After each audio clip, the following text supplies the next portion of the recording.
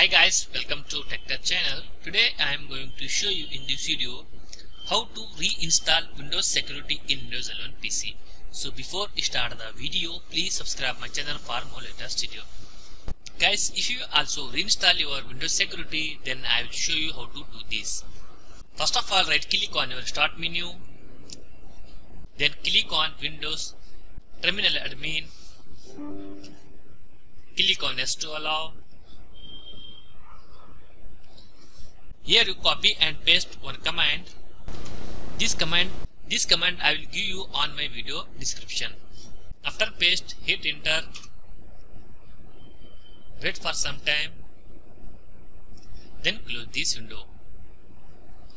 After doing this, restart your PC or laptop. That's it guys. So in this video you reinstall Windows Security in Windows 11 PC. Thanks for watching friends. Hope you like this video. If you like this video, please like, share and don't forget to subscribe my channel.